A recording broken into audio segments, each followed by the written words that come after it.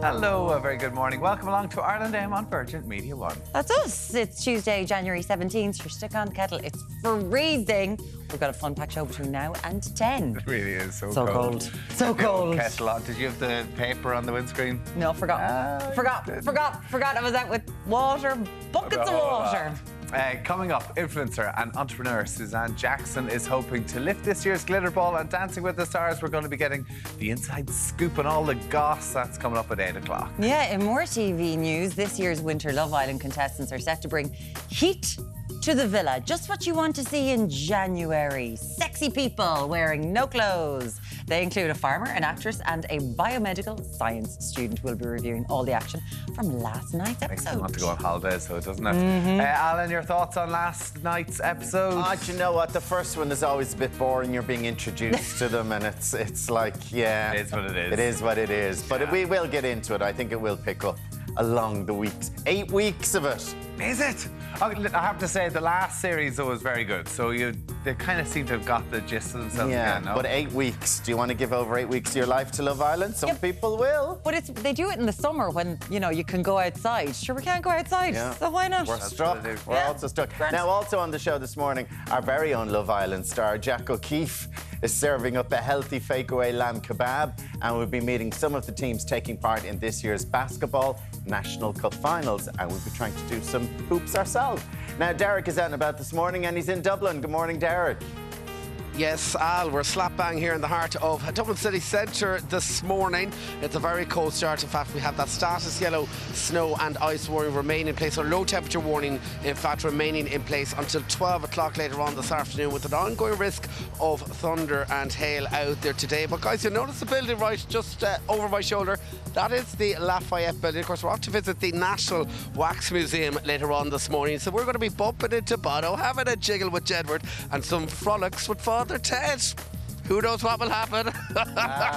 It's already a happy Tuesday. I didn't expect to be having a jiggle with Jedward this morning. Oh, well, listen, you never know. It's okay, I look like the couch, so that's nice. I just realised I look like the couch. Anyway, do you know what? It's time to say hello for the first time this morning over in the Virgin Media News Hub to Aisling Roche. Thanks, Maureen. Good morning. Plans to avert a repeat of the recent overcrowding crisis will be discussed by the Dáil Health Committee and HSE officials this morning. Ahead of the meeting, a committee spokesperson says the group is looking at the HSE's plans being implemented to tackle the numbers waiting on trolleys.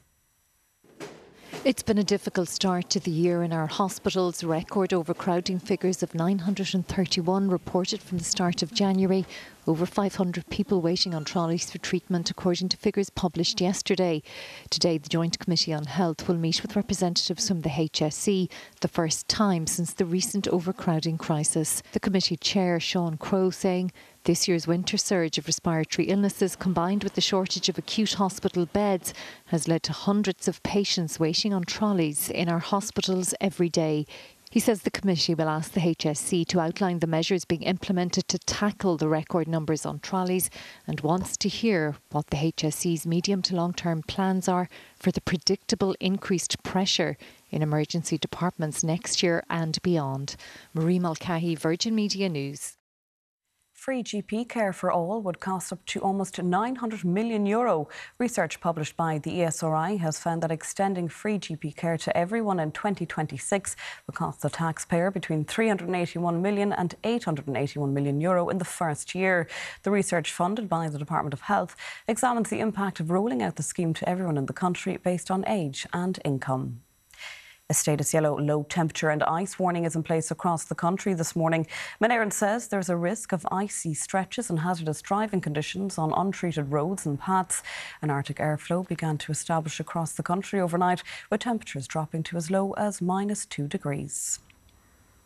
Dozens of people are still missing in the Ukrainian city of Dnipro. The number of dead rose to 40 yesterday.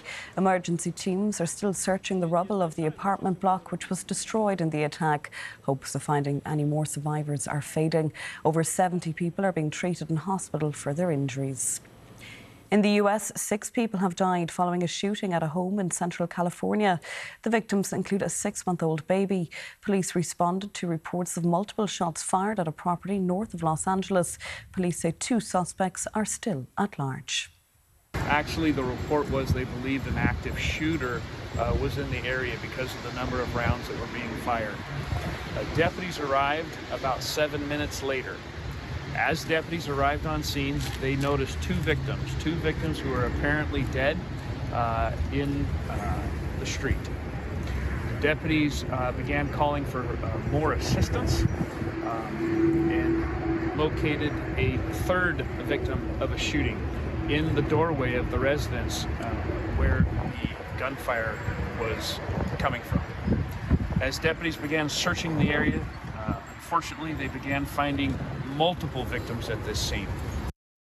In South Africa, a search is on for a tiger that has escaped from its enclosure. Residents have been warned to be on high alert in the region of South Johannesburg after the animal fled from a private farm at the weekend.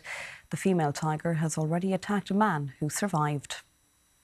She was kept in an enclosure together with her male companion, and fences were cut by perpetrators, obviously to gain access to the property, to probably steal, and then she escaped through an open, a cut fence, and then she made her way to where we currently are.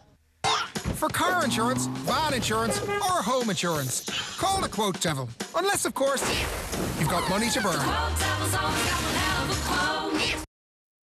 Yes, sure, call one indeed. We're live here from the heart of the capital. A very good morning because we're off to visit the Wax Museum a little bit later on this morning. So lots of fun coming your way over the next hours. So anyway, let's take an opening look at weather together now with Owen Kelly with us on cameras. The 17th of January, and it's a very cold morning out this morning. In fact, we have that status yellow, low temperature and ice warning remaining in place until 12 o'clock later on this afternoon. We're looking at freezing fog with a sharp to severe ground frost at the moment. So kettle on the car window kind of vibe out there this morning, with showers hitting parts of Donegal. Sligo not escaping either there through Charlestown. Now right across the day, those light northwesterly breezes in the driving seat, bringing with it across the day some scattered showers. In fact, where those showers do fall, they could be wintry in nature, with a risk of sleet and a possibility of snow as well, tipping down to lower levels. Now in with all of that, where those showers do fall, we will see a risk of thunderstorm and hail activity out there as well, but some nice sunshine on the cars, so a little bit of seesaw weather action out there the 17th of the month. Top valleys again on the chilly side at 2 to 5 degrees. Finally then, tonight again more wintry showers for a time. They will persist, especially into western and northern areas where they will be wintry in nature. Very similar to last night. Once again, a sharp to severe ground frost, black ice on roads as well. So do be mindful if you do have to make a journey tonight into tomorrow morning, because it will be quite a cold, in fact a bitterly cold night in store, with values back to about -4 to -1 degrees. So that's how it's shaping up for now. Here in the capital, it's quite cold out there this morning, so wrap up and we'll be back again live at 7:35. For first-time drivers, young drivers, returning drivers, if you've had an open claim or have had too many penalty points. The Quote Devil's always got one hell of a quote. On the way, Public Expenditure Minister Paschal Donohoe is on thin ice over money route. Thin ice because the weather. Everyone's on thin ice at the moment out there. Be we have careful. more on that story and everything else making the front pages after the break.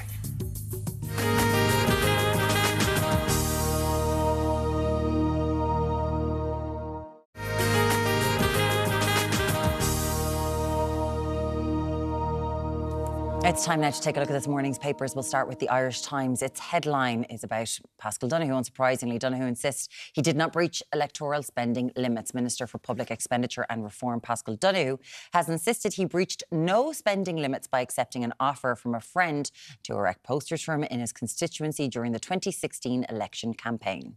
Fianna Fáil backs in battle Donohoe and row over election expenses. That's the front page of the Irish Independent. Fianna Fáil will back Paschal Donohoe over his failure to declare election donations, as long as there are no further revelations about the Public Expenditure Minister. The Examiner leads with homes at risk as landlords quit. The exodus of landlords from the rental sector due to selling up is putting households at immediate risk of homelessness, housing charity Threshold has warned. The Mayor goes with Pray for Christy. Aisling singer Christy Dignam is receiving palliative care at his home. His devastated family revealed yesterday. The Crazy World hitmaker was admitted to hospital last year with complications from a long-running blood disorder. The Sun leads with that same story. There are no words. We're devastated. Christy Dignam's bandmates have told of their devastation at hearing he is receiving palliative care. The Herald's front page, monster jailed for 19-hour horror ordeal. A man who broke into his ex-partner's home and terrorised her in an ordeal that lasted almost 19 hours has been jailed for 7 years. The Star's front page, jailed for online affair hitman plot. A man who tried to hire a hitman to kill a couple that were exchanging intimate online messages with his now ex-wife has been jailed for 4.5 years by the Central Criminal Court. And finally, tourist tax just to stay in Dublin is the top story on the Daily Mail. Rural TDs and the hotel industry are gearing up to fight a plan to bring in a new Dublin hotel room tax. A report released yesterday shows a tax on an overnight accommodation could raise more than €12 million a year for the cash-strapped capital. It's news to me, the cash-strapped capital. Yeah, this is from Dublin City Council who have approved this. And so if you want to spend a night in Dublin, you're not coming up for the night from Limerick, you got to pay tax. An extra 1% on it. Anyway, join us to take a look at other stories on the newspapers this morning is Anton Savage from News Talk. Good morning to you, Anton. If it isn't expensive enough to stay in Dublin. Dublin's wonderful. Makes total sense. Can we stay with you? Yeah, when no we're bother, staying as off. long as you cop Anton has plenty. Oh, you're going to put a tax on as well. Yeah, absolutely. I mean, if you're going to stay in a Fantastic. hotel, the hotel rooms are extortionate as it is without putting the prices up even more and more tax. But anyway, listen, let's move on to Pascal Donoghue. Is this a storm in a tea? Like, is this making a mountain of a molehill, or is this something actually? Well, this is one of those where if you give the actual answer, you can almost hear social media launch at you. But the truth is, be yes, careful. it's a nothing burger and it'll go nowhere. But let us put that to one side and analyse it like it isn't the only story. Can we that's write that going down? on. It's a nothing burger and it's going to go nowhere. Yesterday you laughed your leg off. I mean, the things happening are making the news. I should caveat that with one thing. A friend of mine many years ago, he was an ex-cop in the States and his son got arrested on something very minor and he was incandescent with rage. I remember asking him about it and saying, you know, it's not the worst thing in the world. And he said, no, now he's in the system. Now, every time he gets pulled over, he's in the system and it cascades. That's Pascal Donoghue's real problem now is he's in the system. Yeah. So everybody will be poring over everything he's ever done. Every political correspondent will be living in his underpants. And unless he is absolutely squeaky clean on everything else, the next 3 weeks is going to be interesting. If he is squeaky clean, then he's all right and he's out the gap. And they won't have to pay tax on living in his underpants. Correct, As well. there will be no that's one thing. underpants tax. So the issue that what we actually have here is Pascal Donoghue got a gentleman decided to help out Pascal by getting posters put up in the 2016 election because Pascal was under a bit of pressure to get his seat. Turns out that the gentleman who got the posters put up paid for a van and 6 people to do the postering. This came to a total cost of €1,200, which is more than you are allowed to get from any one individual as a political donation. Hang on a minute, says Pascal. Yes. Hold on a minute, He lad. loves his sums. He does his sums and he says the van was separate to the other stuff. So that's a corporate that's donation. A corporate donation. You're allowed to get up to €200. Correct. Which now drops us below the 1,000 to about 917, right? So that 917 brings you under the threshold that it's okay for a single individual to get. So Pascal should be okay. But if you do get more than 600, so less than 1,000, more than 600, then you have to declare that to the Standards and Public Office Commission and say, look, there's the 917 that I got from that guy. Pascal didn't do that. So it's not that, according to Pascal, it's not that he got money that he shouldn't have got. It's that he got money that he should have got, but he should have declared it, and he didn't. OK, so obviously if you're in public office, yes, you should be held to a higher standard. Right. It's as simple as that. You're in the government, you have to do this. Speaking to people who have run for the Dáil and say it's kind of homegrown campaigns, they're like, after the campaign, you have to go through absolutely everything. Obviously, if you run your campaign, you're trying to get your money back. And they're like, they never stop at you to account for everything. Pascal has a team of people. So someone should have, when he was found out about the van, this is in 2017, he still didn't declare it. Now, as soon as he found out about the other donation, about those people not being volunteers, he was told by the journalist, he did declare that. He was like, by the way, I didn't know that these weren't volunteers. Now, so... Well, if we look at the positive and the negative from Pascal's perspective, I suspect the most positive thing that he can cling to is that reputationally there is a sense that this is unusual for Pascal because he tends to be very dot the I's and cross the T's, and that will stand to him. And again, if there isn't another revelation, that's what all the reports are saying. Yeah. The Fianna Fáil backbench TDs are saying, if this is it, we can live with it. If there's a number 2, he's toast. The downside for Pascal is, if he was Minister for Culture, you know, what he was thinking about a lot was poetry, you know, and paintings and the like, you could say, I'm not great at the old numbers. But when you're the Minister for Finance and you're chair of the Eurogroup Finance Ministers, you're kind of expected... Squeaky bum time for him. If they're going through everything. Well, in this country, our Minister of Finance used to have bank accounts, so you know it's all a bit. We've got a weird at the time. It was a difficult personal domestic resting it. What about Michael Stone, though, who has been the man who's done this? So then subsequently he's been found to be recommended by Pascal to go on to a few inner-city Dublin boards. Yeah, inner-city Dublin boards and the Land Development Agency. And again, this is one of the ones where there are pros and cons politically, depending on how you look at it. The fact that he got appointed ministerially by... Owen, what's his features? His name now. Murphy. Who was who was a cabinet colleague of Pascal Donoghue's. You would say, well, we wonder, does this raise questions about the manner of this, and is there a connection between the two? On the other side of that, there was a stipend that he was allowed to take and expenses that he was allowed to take in that role, which he didn't take. He did the job for free. Absolutely. So you could say, well, he isn't financially feathering his nest by virtue of this appointment. The only question then is, well, what influence over anything does the appointment give him? But again, it is yet to add up to a smoking gun. But after, I suppose, Damien English last week, and then, of course, everything during the summer about that just kept on rumbling on. Correct. About what's his... You know what I'm talking about. It just doesn't look good. 0896 111 111 to let us... Robert Troy. Robert Troy, thank you. There we go. So it just doesn't look good, and he is the Minister for Expenditure. But Fianna Fáil are supporting him. Now we're going to move on to something... So I just say, part of the reason Fianna Fáil may be supporting him is, I remember talking to a senior politician... He's a Fine Gael politician, of course. Yeah, one of the things that I think a lot of politicians are wary of is grabbing the high moral ground. Because if you decide, I'm going to roast him on his declarations to SIPO, what you're doing is putting up a huge red flag that says, please dig through everything I have ever submitted, ever. No one is safe at the moment. Everybody tends to tiptoe away from these. Yeah, and it does look like the ditch will be going through. Oh, the ditch like will the ditch go to town. Who have found out about Robert Troy, who did everything and the with ditch Damien have done English. They are remarkable going to work both on absolutely. this, but also on a lot of the issues pertaining to An Bord Pleanála. The ditch was the website that led all of that, and they have a hell of a track record in digging up what is there. They really do, and they've done an awful lot of work over the last couple of years there. We're just going to move on to this other story. This has been rumbling on for a while, and this is landlord exodus contributing to the rise in homelessness. Yeah, homeless figures now at 11,000 plus, I think 11,800. We're still bouncing off a record peak. And what we discovered recently was that in the last quarter of 2022, nearly half of the properties that were removed from the rental market, or rather, nearly half of the properties that were removed from the rental market going up for sale, were put up by landlords who wanted out of being landlords. The mom and pop landlord, the person who had the one or two buy-to-lets, or who had kept the apartment that they bought in the boom and they now have their house, they have all decided, enough of this, I am out.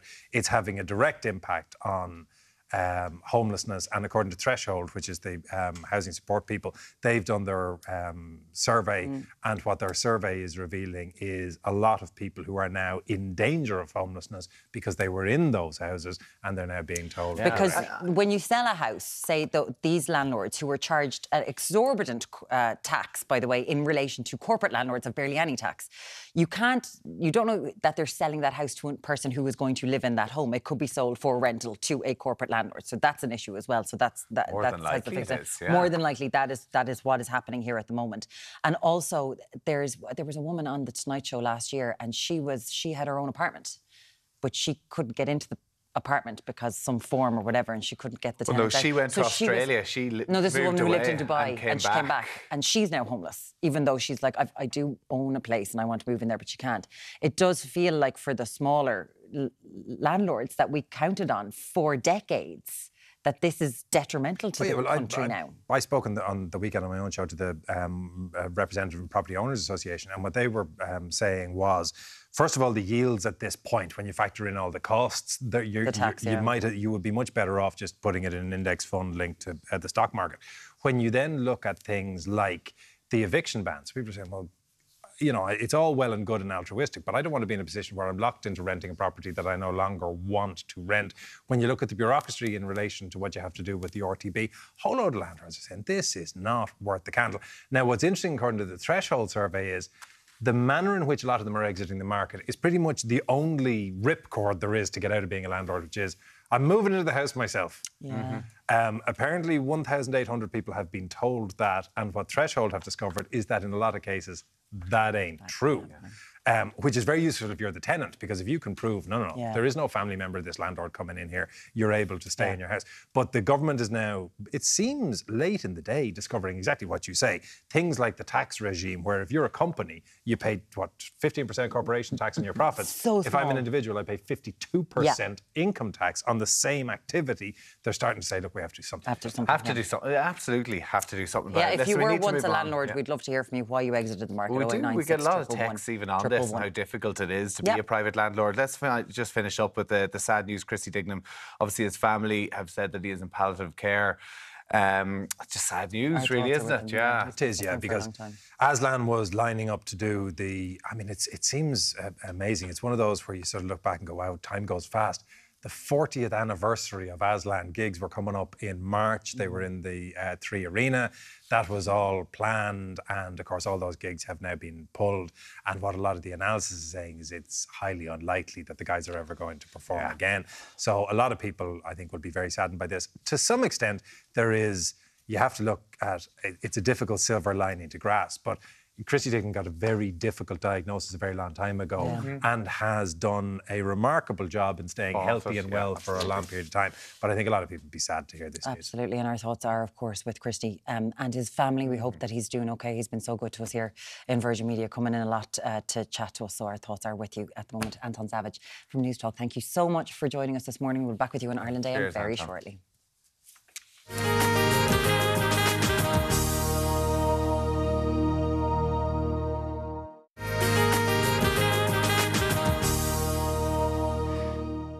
Now, recent reports have shown that antisocial behaviour on public transport is on the rise right across the country. Joining us to discuss is Assistant General Secretary of the National Bus and Rail Union, Tom O'Connor, and President of the Garda Representative Association, Brendan O'Connor. Cousins, do we have the 6 degrees separation here? Is that what's going on? Oh, no connection.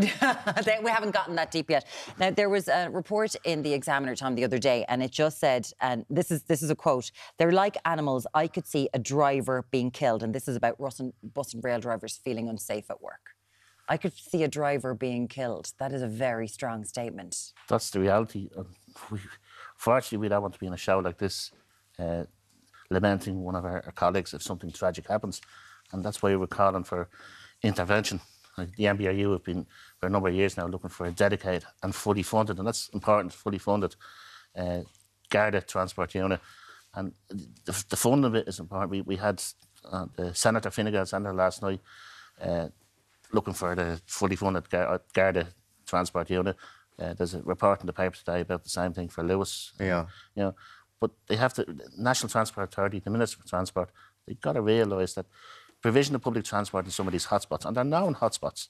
You know, there's a couple of them in Dublin, Navan, Cork, Limerick, northern side of the Dart, some of the interurban rail lines.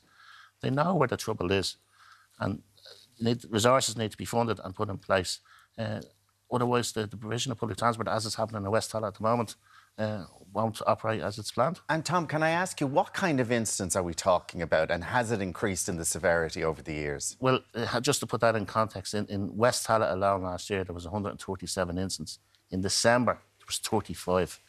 So there's a huge spike. Like what? Like What's what? happening? What are they doing? Throwing rocks and missiles at the buses, breaking windows, letting off fireworks, robbery, drug abuse, drink abuse, threatening the driver.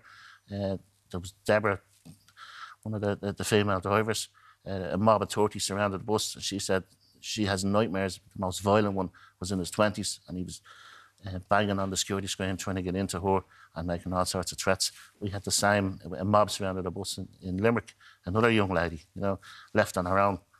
The passengers being robbed and assaulted, and we've had quite a number of serious assaults of bus iron drivers. Unfortunately, they don't have the protection of security screens. And can I ask you then, is there security devices installed on the buses and the trains for the drivers there, that if something like that happens, they can press a button or something, or do they have to get their mobile phone out and call somebody? Well, there's panic alarms on the Dublin bus vehicles. Right. There's a text alert system on the rail. But unfortunately, that's all after the fact. It doesn't prevent it. What we're calling for is a highly visible Garda presence on these hotspots to deter something happening, not have our colleagues in the Garda Síochána come along after the fact. Well, Brendan, what do you say to that? Well, the incidents that Tom outlines there are very serious and they're breaches of the criminal law, and definitely our members would have to respond and provide an appropriate response. But what we're saying is, our members, unfortunately, we're feeling the impact of lower recruitment. A lot of people leaving the Garda Síochána, so it's actually a resourcing issue. And as Tom says, it's very important to say we absolutely, the members I represent, would love to commit and give Tom and his colleagues the confidence they would get from a highly visible police presence. But unfortunately, the situation in Garda Síochána is that resources are, the funding is there, but the personnel resources are simply not there and they're not materialising. So I think we would struggle to deliver that service, unfortunately, with the current numbers and the current problems that we're experiencing. But again, the situations that Tom described, our members are on the receiving end of similar levels of violence and attack, and so we're struggling to cope with our own. But when you see those scenes around certain areas in Dublin and around the country when there's teenagers ramming police cars and stuff like that, when I was young, I'd be terrified if a guard came into the house or came up the drive or whatever like that. Do you think that whole attitude towards the guard is gone, like the fear or the respect is gone from most of these younger people? Well, I think just the statistics and the anecdotal evidence would suggest, and from what Tom has described there, is that there is a level of violence and a level of disrespect for whether it's authority or whether it's people in certain positions, but certainly, yes, there is a level of violence and disrespect and a willingness to attack that is something that certainly we don't have the explanation for, but we're on the receiving end of. OK, so I suppose you do have to say you don't. We'd love to hear from people, you know, what you feel about in your community if assaults are on the rise, if you've seen something on public transport, 0896 111 111, because we can't say it. Like, obviously, it does feel, I know we've got rolling news 24/7, but it feels like there's a menace in society in certain areas that you don't want to walk into, that you're like, I don't feel safe there, that I would have walked into like 10 years ago, no hassle. So is this down to an inept criminal justice system, that it doesn't matter if you rack up all of these convictions? Because if something happens, you know, like what's going to happen to a kid who's surrounding a bus driver? Are they just going to be, you know, go before and you'll get a warning and nothing will happen to them? Because we don't have space, we've got overcrowded jails. Like what? Like, well, this is a question for society, but certainly we would feel, and especially in relation to assaults on our own members, that certainly the deterrent isn't there, and people don't seem to correlate the idea of a negative impact for them for their actions. And look, we have to. Of course, we embrace diversion. It's not all about punishments; it's about keep people on the right track. But for certain people who insist on being recidivist offenders, need, I suppose, more stick and less carrot. Brendan, you're saying like there's just not the resources, but there's the resources there, but not the personnel. How many more guards do you need on the street? How many more people would you need today, to police the country properly? Well, we often compare ourselves. In the GRA, we look at Scotland perhaps as a model because it's a similar demographic, it's a similar spread of population. You have urban areas and you have the rural areas. So Police Scotland have in the region of 17,000 sworn officers. So the government target is for 15,000 Gardaí. Now, it has been acknowledged that's not a ceiling, but that's what they aspire to. But certainly, we would say in and around 17,000 sworn Gardaí, with our obviously backup staff and backrooms. How many do we have? We have in the region of 14,100. So, but the numbers are falling, which is very alarming. At a time of development, and we hear this talk about the organisation is growing, but the number of people wearing a blue uniform that are available to answer the types of calls, that when Tom's colleagues press that emergency button or send a text, the people simply aren't there to respond, or they're at another call and they're running from pillar to post, trying to keep on top of an ever-evolving demand and increasing demand on our members. Yeah, and certainly someone who joined the Guards in the 80s and 90s, you know, they'll end up better off than someone who joins the Guards now with, you know, pay scales and pension and everything like that. Like that has been decreased. And we've got an increasing population, which of course is having an effect on, you know, our bus and rail services. When you suspended, when the routes were suspended in West Tala, do you see more of this happening across the country? Because there's just areas that you can send your drivers into. Well, the action in West Tala could possibly be replicated in the other hotspots, because the drivers in those areas will say, we're not driving in there, we don't feel safe, we're tired of the attacks as well. It was because of the huge spike in West Tala that it's come to this. There's a meeting today of the companies, the trade unions, public representatives, and it's up to the public representatives in the community to put a permanent solution in place. But there's a record of antisocial behaviour in West Tyler going back 30 years, and you can go into the archives and pull out articles and just remove the date. And it's the same thing over and over. So whatever's put in place has to be a permanent solution, and we don't want this Groundhog Day where every couple of months buses are being withdrawn because the solution is temporary, or there's extra resources thrown at it for a couple of weeks and then they're removed. And it's important to say it's not just West Tyler, this is areas around the country.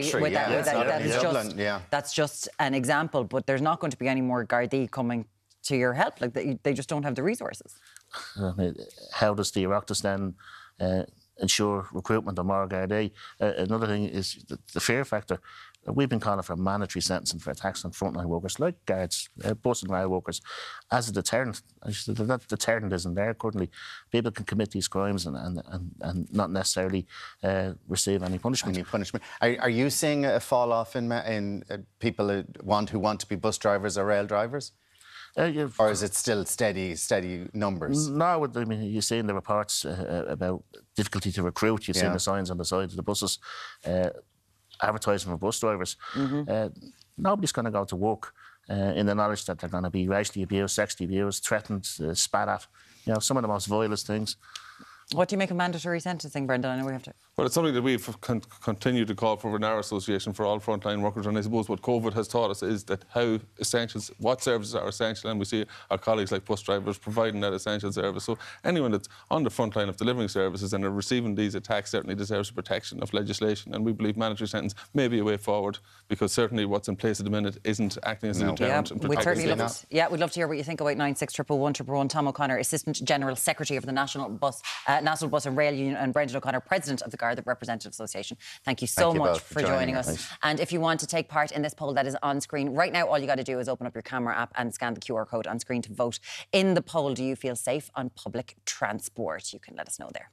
Now, lots more still to come on RLDM. We'll see you in a few minutes.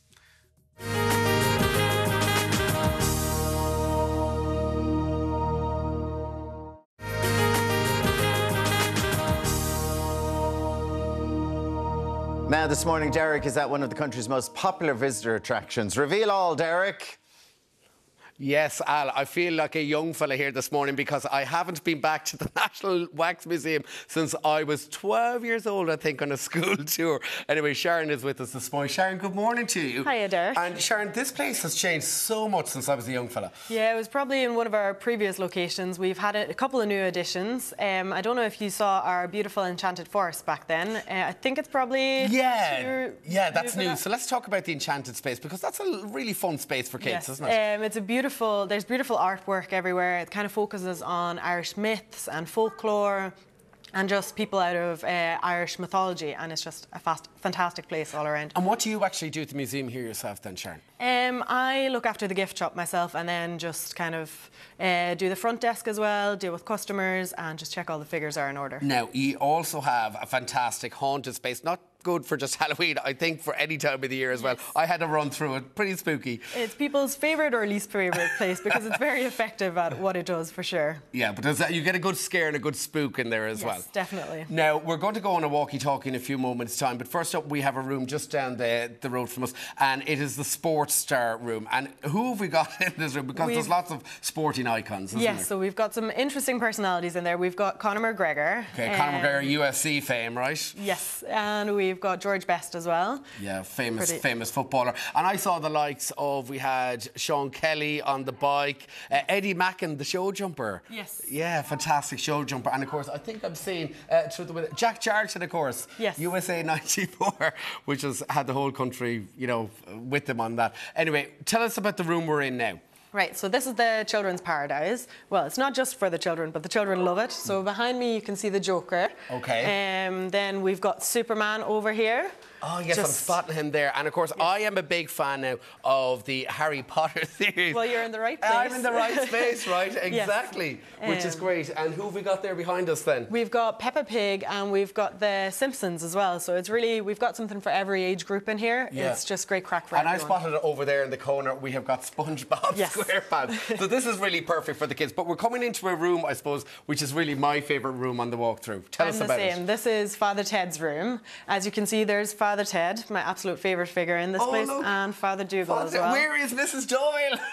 She's not here yet, but she might come to She visit might come. someday. And look, Yes. we're in the presence of royalty here this morning because we have got Gay Byrne, legendary broadcaster, and of course, who have we got here? Pope Francis himself. And So, he blessed paid for him. us a visit, was it 2018, I think. 2018 as well. And finally, I am loving this room as well because we're coming into all the sports and movie stars. And first up, who have we got here?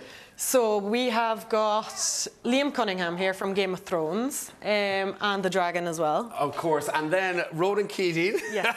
You say it best when you say nothing at all. Exactly. Now tell us about who we've got here. So this is Phil Lynott. We've got him here and we've got his mother Philomena as well. We met Philomena quite recently as well. Famous singer here. Who have we got from the north? Van Morrison. Van Morrison, my brown-eyed girl.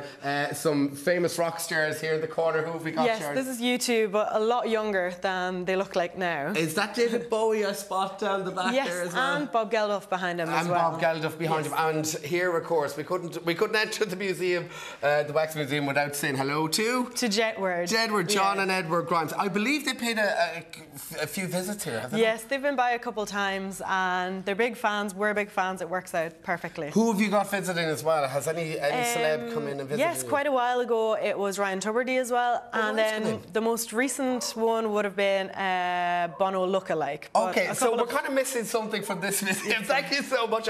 Actually, where can we find you online? Waxmuseumplus.ie. Plus.ie, waxmuseumplus.ie. So the only thing I think we're missing here is a figurine of Alan, Wirren and Tommy. Sorry, guys.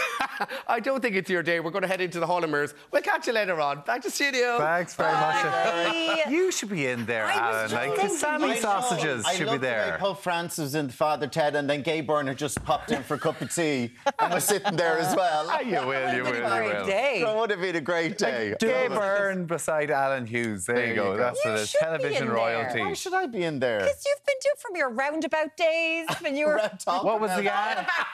What was the ad? The ESPN. Now, still to come. Come on, Tommy.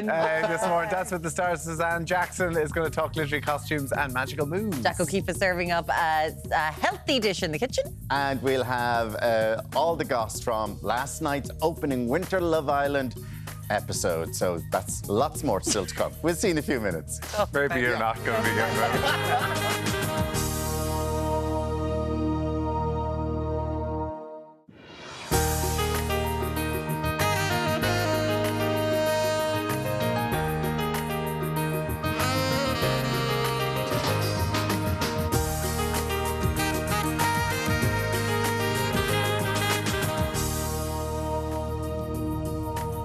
Welcome back to Ireland Day. It's lovely to have you with us. Coming up, she's aimed to clinch this year's coveted Glitter Ball trophy. Suzanne Jackson is going to be talking about shimming her way onto the couch for a chat about this year's Dancing with the Stars. She really looks the part now, I have to say. Fantastic. Very impressive. Also, this year's Winter Love Island contestants welcomed its first partially sighted contestant alongside a farmer and a makeup artist to the stars. We'll be chatting about this year's lineup a little bit later on.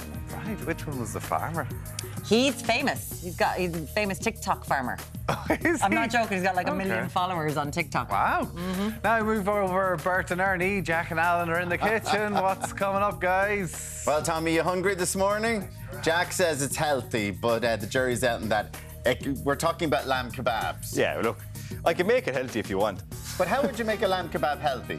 Look, you just watch the amount of fat that's in your lamb mince. Okay. Other than that, everything else, this is a healthy-ish dish. Healthy-ish? Nice in moderation. Okay, so why have we got this and all? So we got some lovely flatbreads to make up our kebab. Then we've all our veggies. We've our lamb mince, we've our spiced flour and some mint to top it up. We're going to make an awesome garlic yogurt dressing. Big kebab. Big dirty kebab. Right in. First thing on a Tuesday morning. There you go. Now, let's check in with Derek. He's still at the Waxwork Museum in Dublin. Good morning, Derek. Oh, there he is, having a cup of tea. Quite a cold, quite a frosty and wintry start. Yeah, look who we've got for company. Just bring the camera around there. Good morning to Gay Byrne. 1 or 2 sugars there, Father Ted. And we're still looking for Mrs. Doyle. Anyone for a cup of tea? Go on. It's time now to take a look at this morning's papers. We'll start with the Irish Times. Its headline, Donoghue insists he did not breach electoral spending limits. Minister for Public Expenditure and Reform, Paschal Donoghue, has insisted he breached no spending limits by accepting an offer from a friend to erect posters for him in his constituency during the 2016 election campaign. Fianna Fáil backs embattled Donoghue and row over election expenses. That's the front page of the Irish Independent. Fianna Fáil will back Paschal Donoghue over his failure to declare election donations as long as there are no further revelations about the Public Expenditure Minister. The Examiner leads with homes at risk as landlords quit. The exodus of landlords from the rental sector due to selling up is putting households at immediate risk of homelessness. Housing charity Threshold has warned. The Mayor goes with pray for Christy. Aisling singer Christy Dignam is receiving palliative care at his home. His devastated family revealed yesterday. The Crazy World hitmaker was admitted to hospital last year with complications for a long-running blood disorder. The Sun leads with that same story. There are no words. We're devastated. Christy Dignam's bandmates have told of their devastation at hearing he is receiving palliative care. The Herald's front page goes with monster jailed for 19-hour horror ordeal. A man who broke into his ex-partner's home and terrorised her in an ordeal that lasted almost 19 hours has been jailed for 7 years. And the Star's front page, jail for online affair hitman plot. A man who tried to hire a hitman to kill a couple that were exchanging intimate online messages with his now ex-wife has been jailed for 4.5 years by the Central Criminal Court. And finally, tourist tax just to stay in Dublin is the top story on the Daily Mail. Rural TDs and the hotel industry are gearing up to fight a plan to bring a new Dublin hotel room tax. A report released yesterday shows a tax on overnight accommodation could raise more than €12 million a year for the cash-strapped capital. I didn't know the capital was cash No, strapped. I didn't know Dublin that is either. cash strapped. Dublin City Council cash strapped. It's only 28 million they were spending on that canoe place, was it? Down in Grand Canal? Yeah. Sure, they're not. They've got no money though. We were chatting earlier on about the increase of incidents like attacks on Antisocial drivers, behaviour, antisocial behaviour on buses and trains across the country. And we've got lots of texts from you. We were asking you to get in touch with us. And Lisa said, my 18-year-old son was on his way home from town to Clondalkin at 5:30 in the evening. He sat upstairs at the front seat and a group of 4 or 5 teenagers sat behind him and started taunting him. They poked the back of his head, began spitting at him. Nobody helped him. He walked downstairs. They continued spitting on him. He got off the bus halfway home and contacted me, so I collected him, and he was traumatised. Of course he is. We must bring up the poll on this Please, as well, because we want to hear from you. Do you travel on public transport? And do you feel safe on public transport? If you do, we'd love you to get in touch with us, a yes or no. The little code will be coming up in the corner there. But at the moment, people are saying that no, they don't feel safe. 86% of people don't feel safe. We'll get that up on there. public transport. Jen said my neighbour was telling get involved. Hold your camera over the little graphic in the corner. Jen said my neighbour was telling me he witnessed a bus driver being attacked. Passengers on the bus tried to help, but the couple in question threatened to bite the driver's nose off. So this was obviously in a place where there was no cab, where the driver was protected, because we all know on certain buses there isn't a cab like that. There was nothing anyone could do, and it was horrifying for the driver. But even with that young man, 18, and if you were sitting around that and there was 5 teenagers taunting and spitting at him, you'd feel if I got up and started intervening that I was going to get a box in the head, or I'm going to, so people are terrified to even start to get involved in something like that. When you feel you should. Whatever about boxing, you hear about knives, you hear about different forms of things that people are carrying. You just don't know who you're going to be talking to. And I think Margaret's point is really interesting here. Regarding unsocial behaviour, there has been a huge increase in aggression in general following COVID. I don't know what's following COVID, but people being very entitled and very angry at the world. This is in restaurants, being verbally abusing staff, some shops and public transport. And I think it's something you said before. I completely agree with that. That people just, there's an aggressive tone with a lot of people. People just seem frustrated. It's every day the newspapers. I find everything on television doesn't help, that it's all just about violence. But it does feel like, on the roads, everyone feels angry. Like no one waves and says, thank you for letting them out. It's just, I got to go. And in shops, shouting at shop assistants or just pretending they're not there. It just feels awful. 0896 111 111. If you use public transport regularly or you work on public transport, we would love to hear from you. Maybe you think it's actually going well, so we'd love to hear from you. Yeah, absolutely. Now, after the break, Jack O'Keefe, he's going to put a smile on our faces, what we need, with a lamb kebab in the kitchen. See you shortly.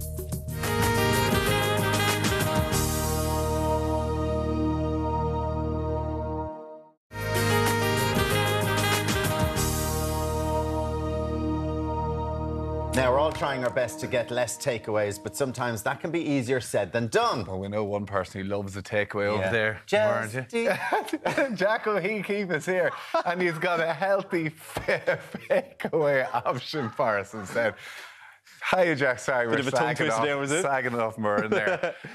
So, yes, lamb kebabs. My twist on a doner kebab. Oh, easy way gorgeous. to do it at home, right? Or a shish kebab, whichever. So, to start off... Can I ask you, what's a shish kebab and a doner kebab? Shish kebab is actually this, where it's formed around a kebab skewer, whereas a doner is that big, massive, lovely lump of meat that's up in the air and you can carve it. Right. I It's haven't the had one of closest those you can since do. I was a student, to be fair. Don't lie to me, you had one Sunday night. Oh, I didn't know. I haven't, honestly, but I used to love when a stew covered in garlic sauce. So this is fun, and the reason it's healthy-ish, it's healthier than the actual takeaway.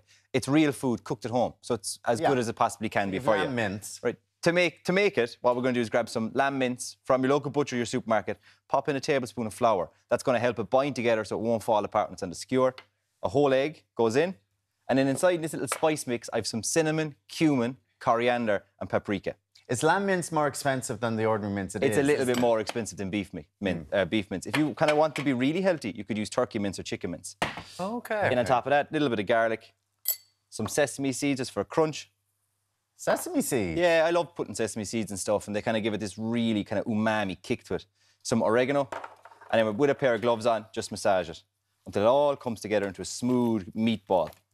Just keep working. You see the way I'm squishing it between my fingers as well? Yeah. So it's kind of almost kneading it like as if you're making bread at home. Just getting all the flavour worked in. Ideally, you'd leave this marinade overnight if you can. Oh, OK, so... But look... Prepare it the day before? Yeah, 10 minutes is fine. And what does that do then, that it's overnight? Just gets the flavours into it, into and it helps much the better. flour and everything bind in. Once you have a few meatballs like that, just roll them out into sausage shape in between your hands, pop them on your tray, stick your skewer in, and into the oven at 220 for about 15 minutes, and it's done. Why bother putting the skewer in? Just because it looks cool on TV. Okay. But I mean, you're going to have to take it out. No, but you're taking it out to make the kebab, so there's no point in putting the skewer in. Look, you are wasting, you're throwing stuff in the bin. Yeah. But if you're having a dinner party and there's loads of people coming over, And it is like kind of cool to lollipops stack them all up in a big sharing but platter. like for this, For what we're doing, no reason whatsoever. But it looks good, That works perfectly. Yeah. Thanks, Alan, for being shooting straight. Right. Okay, lovely. Now, So for a garlic sauce, I have some natural yogurt in here. a lamb meatball. And then we're going to pop in some garlic, loads of garlic. You know the best kebab sauce is always riddled in garlic. Big time. You wake up the following morning with a burp and you go, oh, I definitely had kebab last night. Yeah. Sorry, what's the sauce? Natural yogurt. Just natural Yeah, yogurt. Okay, salt, right. pepper and garlic. Blend it till it's smooth. And it gets nice and runny as well, which is great for dripping over your lamb. Honestly, this is taking me back to my starting- student days. Right. Especially in dripping. Some flatbread or naan bread. I get my flatbreads in the Asian market, in their freezer section, because you're getting the really good naan breads that they would use in a kebab shop. And if you have kids, it's nice to get these little smaller ones as well, so they're not overloading on carbs. Why are they in the freezer section? Just because they are. They're frozen products. Yeah, I could have made my own, I suppose, couldn't I? I could have said that. I was busy last night making my own flatbreads. Yeah, but you go to the freezer. yeah. So we're just building it up now. Building it up. Shredded iceberg lettuce. Some thinly sliced tomato. Yum. Right. So how long did sliced you cucumber. say the meatballs go into the oven for? 15 minutes at 220, so they get that lovely colour on them then. Okay. You're putting in some onion as well. I'll be putting on onion, oh, definitely. Pop in your lamb. Are they gone cold now? Oh, you're giving two. Oh, yeah. I'm a feeder, Alan. The crew behind the cameras here aren't Yeah, happy going, now. not They're happy going, about that now. Don't waste them on him. Where's our food? Yeah. Right. Or you could have just given us one now and given the crew a few now. Some raw onion. What are you talking about? Some scallion. Oh, here we go. And then some of the garlic yogurt sauce over it. Oh, yeah. You're not expecting us to eat that live on air, are you? I am, yeah. Get that into your mouth now. Definitely. You don't want hot sauce, Alan? No. Oh, yeah, no, I'll pass on the hot sauce. What? Yeah, thank you. Jack. Why? What's the sriracha sauce, it's is awesome, it? No. yeah. And it's the extra hot one. No, no, gee, thank no, you. that would for be me. way too much now. And you have cutlery? Yeah. Yeah. But you don't need cutlery for this. Well, if you want to be like nice and gentlemanly, you can. So there it is. So that's... And it's just some fresh mint on top then. And that's it. And there you go. tasty. Tommy's, now, does Look that at bring it this. back to your rugby days or your student days? Student days, yeah. Do you know what? I'm going Getting to in take trouble. one of them off so I can give it to the crew. And I will do this and... lads. Look at that. Right. Get that close-up shot now. Make eye contact with the camera while you're eating it. Is it delish? Yum. Very tasty. I just love the garlic sauce, you know. Yeah. Very tasty. Yeah. Happy with that, Alan? Yeah, very nice. Jack O'Keefe, you're Well, perfect. So, like, so you could replace that for turkey or chicken, whatever you want. Turkey mince, chicken mince, beef mince if you want. Just go nice and lean with it, and it's fun. And you know what? Coming into the summertime, you can do it on the barbecue as well. Yeah, that's class because you get that smoky kick off the meat. Then I'm actually going to cut mine up. Oh, you're using the cutlery. I'm using the cutlery. Look at how healthy you are. Jack O'Keefe, thank you so much. Thank you. Always. No. Oh, you do. She was nearly topping the leaderboard at the weekend. We're going to be chatting to entrepreneur and influencer Suzanne Jackson about this year's Dancing with the Stars. We'll see you in a few minutes.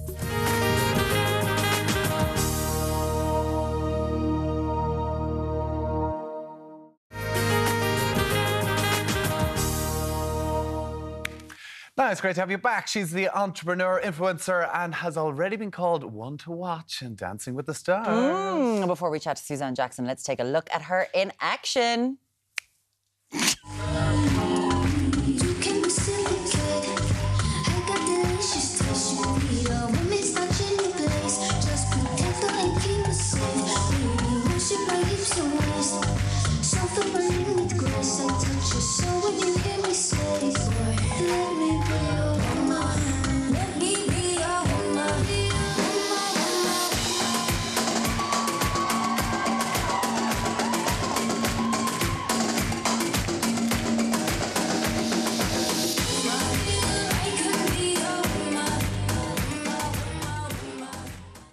Well, we just talked to the legs. How's it going, Suzanne Jackson? How are you? I'm good, thank you. She's looking at that going, oh my God, all I can see is mistakes. All I can see, I wasn't doing this, I wasn't doing that. Dancing with the Stars. Surely you've been approached before. So what made you go, I'm going to do it this year? Yeah, we've talked about it before. It never really kind of happened. Lots of different projects were on at the time. But this time round, it just seemed like the perfect time, essentially, because I just hired my CEO, Caroline Dalton, to run my business. And I really needed to give her the full reign of the company, you know, to get her teeth stuck in. And I kind of thought, right, what can I do now to kind of throw myself into something, a new project, because I'm all about keeping myself going. And this just popped up and I thought, why not? And I've always wanted to do it. Like, you see the set, it's incredible. The costumes, everything, it's amazing. I'm loving it. I'm so happy I did it. I want to ask you about the CEO and the business in a second, Yeah. but you did Irish dancing and stuff. Like, that's week one, we're watching you there. I mean, it's pretty damn good. So, like, has dancing, has it always been something you did a lot of growing up? Like, did Irish dancing, did that help for something like this? No. Do you know what? You would think that doing a bit of Irish dancing when I was younger would help, but no. In fact, it completely went against me because the first dance, samba, that we saw there, your body has to be very forward. In Irish dancing, obviously, we know to be very back. You know, you're kind of bending your knees. You don't really bend them that much in Irish dancing. You always have straight legs. So, I don't know, like... overall, this type of dancing is something I've never done before. Like Latin dancing, your energy levels, the stamina I needed to have for that dance was incredible. Like, I was wrecked after that dance. And then obviously ballroom we just had last week, completely different ball game as well. Your frame is so important. You do it on bent knees. Nothing I've learned in Irish dancing has helped. Although this weekend we do have something that's similar-ish, so maybe that will help. But I've just started training. Irish dancing week, okay. Irish dancing week, that's what they should have. It's jive. It's a lot of, you know, knee. Tapping and going like that. But you just mentioned that, okay, I employed a CEO of So Sue Me.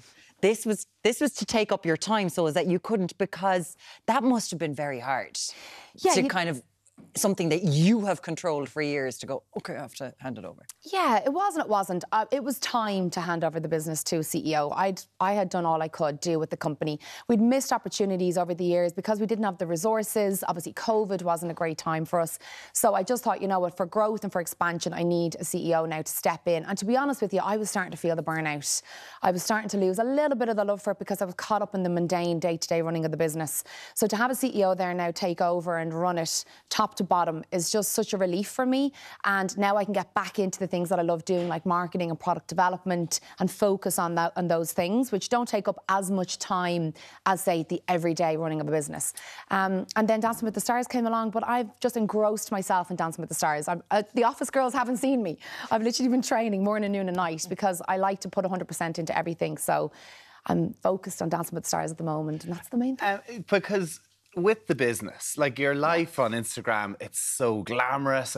But to run a business, it's tough going. Yeah. There's a lot of time in the office. People don't see the stress, and particularly because you were kind of one of the first people to get into this, and everybody's trying to become, fashion and makeup and everything else now.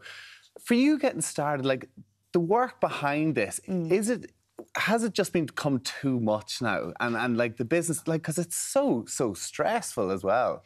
Yeah, there was a lot to it. It was just getting very overwhelming, and there was just the growth of SoSu was so fast. We couldn't keep up with ourselves for the last 8 years. It was just like. How do you learn to do? Were you learn on your feet? Thrown in the deep end like Dancing with the Stars. You just have to just think on your feet and go for it. And sometimes that's, I think, works in your favour when you don't have time to think. Because I think when you're trying to make a decision and you're giving yourself time, you can't make a decision when you have time. So when you're just kind of going from day to day, you don't have time to think. So you just have to just go for it. And I think that was one of the reasons why SoSu did well, because we were just doing what we loved, and it was just happening so fast for us. But then it did slow down naturally with COVID, and then obviously there's a lot of competition out there now in terms of lots of makeup brands on the market. So for me, I wanted to kind of almost rebrand, rejig everything, new colourways, new different product development, new innovation.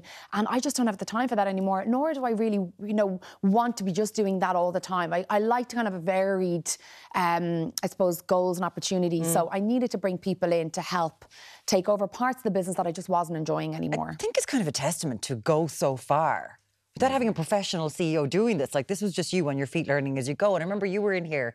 Was the last time you were here discussing the science of fake tans, like PHAs and AHAs and hydro acids and everything like that, because DHA. So that's like, I know. You have to know everything. A few years ago when you were like, That is her business. I get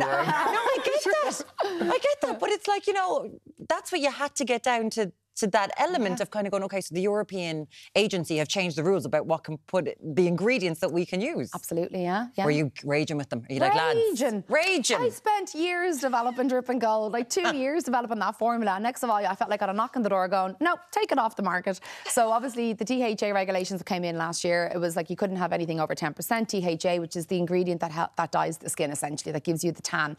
And us Irish women love a tan, of course.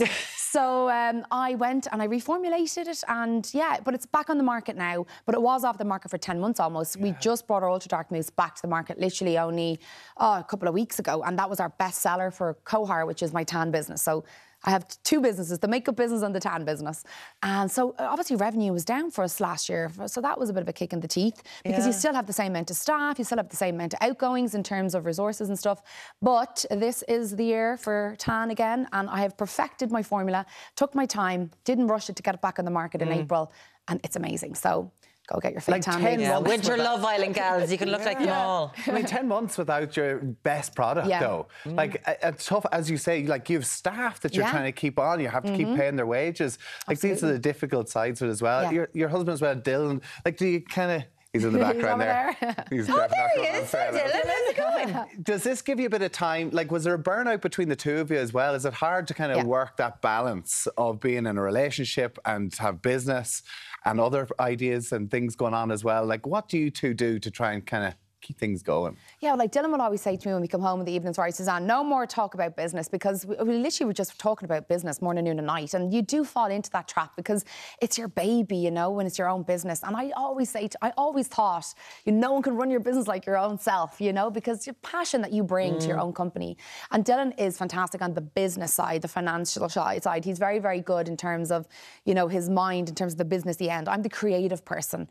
I'm very good at marketing and very good at product development. So we work well together, but I remember at one point he was like, right, Suzanne, from 5 o'clock onwards, we're not talking about business, so it doesn't really work all the time. But I hear now he's coaching with you, that you go home, you look at your performance, he's like, I don't know about that now. Yeah.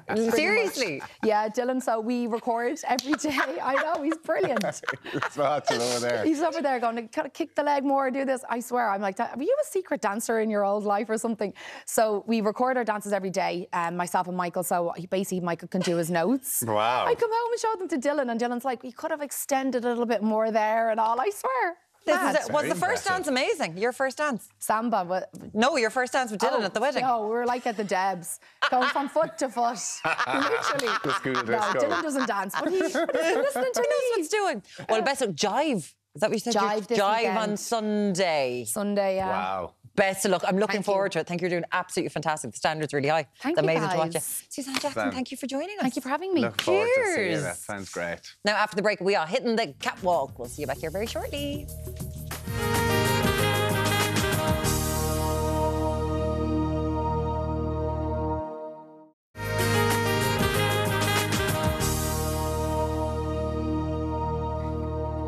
Hello. Now, the new year brings a whole host of new trends. And here to give us a rundown of what we can expect from the world of fashion is stylist Lorna Duffy. From the world of fashion, Lorna. That's a lot. That's a heavy weight on your this morning, shoulder. Alan. There's a lot of pressure on me now. Thank you for that. Yes. So we're kind of just tying in lots of those key trends for 2023, but they're going to take us through for the next couple of weeks and the next couple of months as well. So, and we're keeping it nice and budget friendly. What are the key trends? What are we going to be looking at? Do you know what? There are actually so many. So I didn't have an easy job this morning. I had to tie it down to just 4 looks. What you're starting off with first is something that I'm hearing about absolutely everywhere, and this is the cobalt, the blue. Yes. The blue. So We've got Kelly with the first look this morning. Really dark, vibrant blue. So, for example, Alexander McQueen, huge fan of the cobalt blue this season. And we're also tying it into another one of my favourite trends, which you probably know by now because I've had a few on over the last couple of months, the power suit. How stunning is this on Kelly? So obviously, so first off, this outfit is from Get That Trend, that really vibrant blue. We are going to be seeing it so much over the next couple of weeks, over the next couple of months. The blazer, again, it's just a really nice structured fit.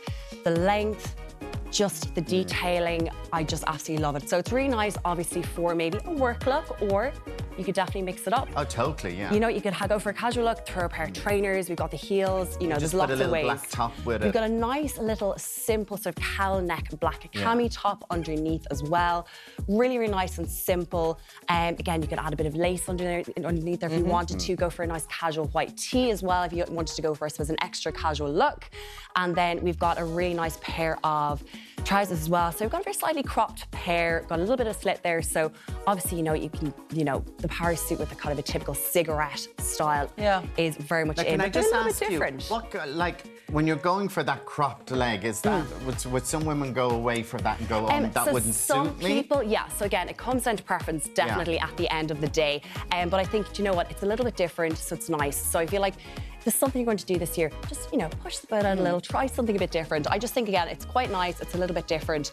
And I think those strap sandals definitely complement that particular type of trouser as well. These are from Murphy's Shoes, a nice suede pair of strap sandals. And you just put a little clutch bag with it. And yes, so we've gone for a nice sort of a suede clutch. There is a little chain in there if you wanted to pop it over and use it as a crossbody bag as well.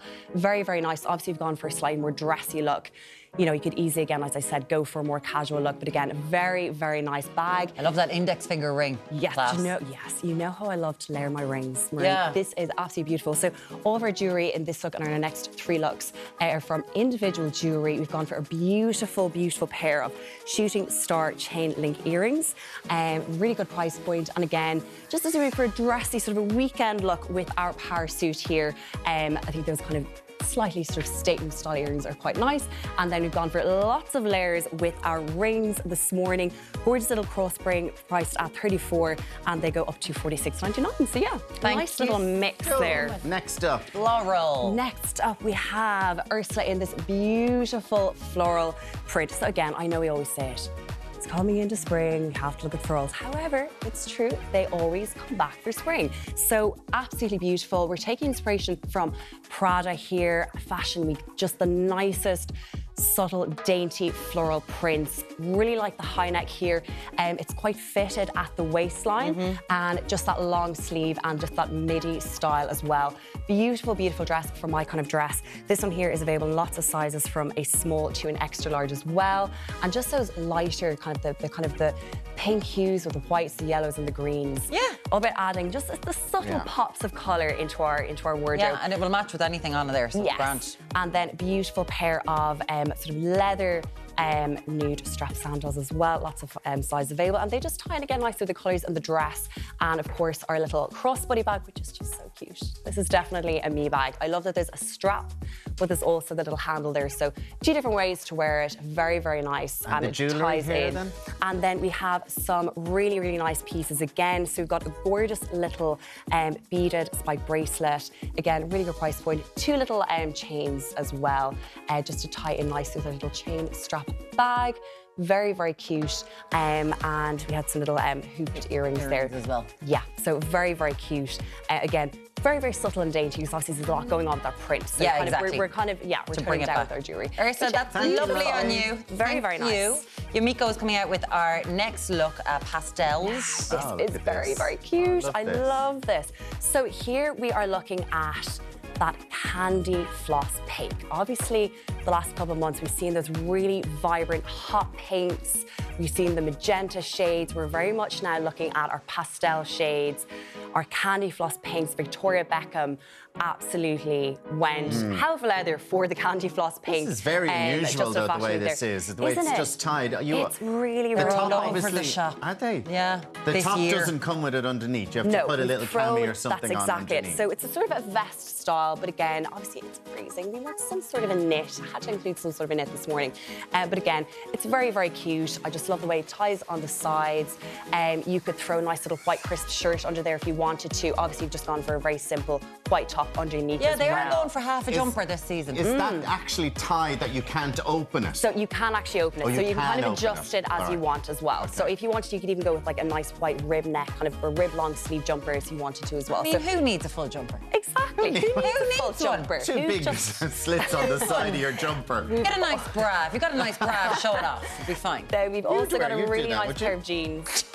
Would you? It's freezing. No. No, but in the summer would.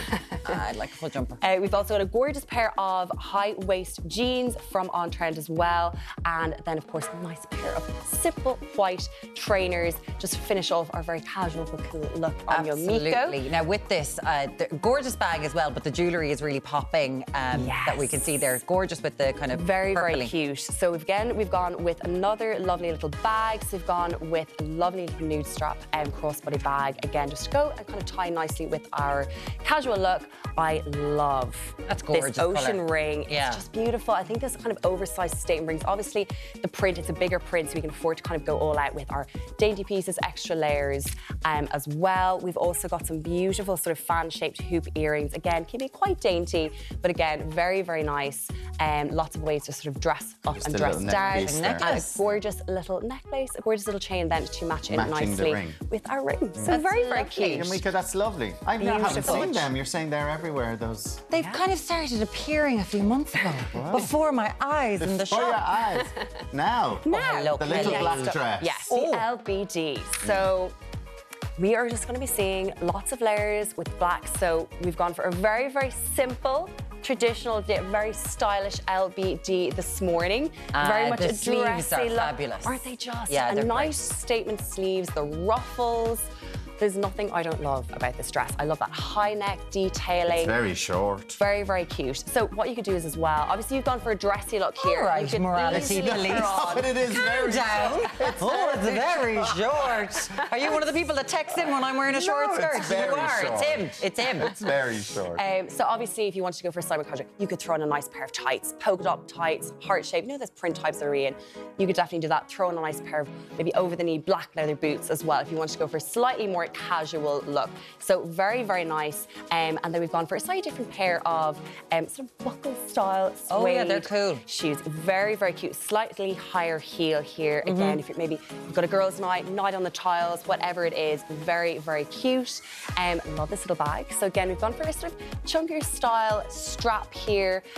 Very, very cute. Small. You can fit all the essentials, but again, it's very much a going out bag. Yeah, really, absolutely. really nice. And then we've got some more beautiful accessories. So we've got a gorgeous pair of gold hoop earrings, a little bit bigger, but again, we keep it quite dainty and quite subtle with our accessories again this morning. Absolutely beautiful. They really do have the nicest selection of pieces for day to night, all kinds of occasions. And then we've gone for some more layers for our earrings, or for our rings, rather, Yeah, should I they're say. Really, really nice pairs. So we've got adjustable ring at $53.99 and then a beautiful statement ring at $46.99. Lovely. The dress does Spoiled not for come choice. with Kelly's dimples. Absolutely spoiled for choice. unfortunately. God, I love her dimples. Lorna, thank you so much Thank for you joining so us. much. Lovely little Thank looks you. there. That's Thank very you. nice. Hair this morning, very Farrah Fawcett. Thank you, Alan. Is her skirt an okay what I length? was going with. Is her skirt an okay length? No, it's lovely. It's lovely. Still to come this morning, we're going to be reviewing last night's first episode of Winter Love Island. And we've got a basketball challenge with Alan and Tommy. LeBron James, I think he can rest easy. We'll see what happens. Although you're very competitive. We'll talk to you very shortly. Are you competitive?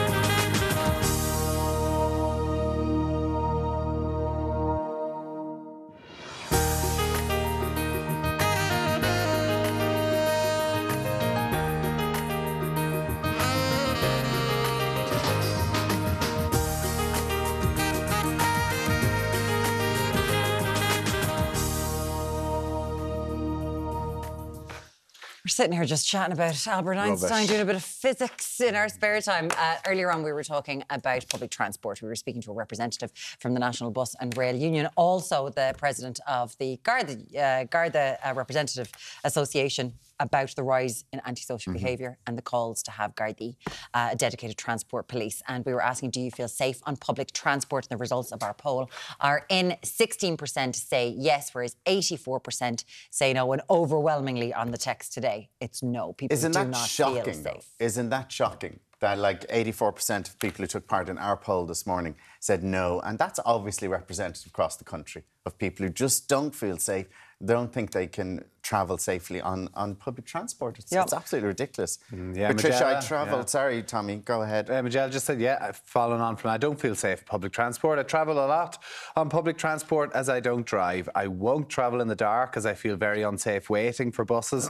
It's unsafe during broad daylight, never mind when it's dark. When getting buses, I try not to get up, I end up going upstairs as I feel less safe as a woman up there. And Patricia says here, I travelled by bus to Dublin recently. The bus driver had to stop due to an aggressive incident with a passenger. It was scary. I couldn't believe that the exact same thing happened coming home. It was so difficult for the driver and passengers. Sure, who'd be a driver? And then they were talking about maybe it's happened since bus conductor stopped. But what could a bus conductor do? Remember the days of a bus conductor? He'd have no powers. He'd be terrified. He'd be assaulted and abused as well. And he couldn't do anything because then you could sue him for assault and stuff like that, or bring him to court for assault.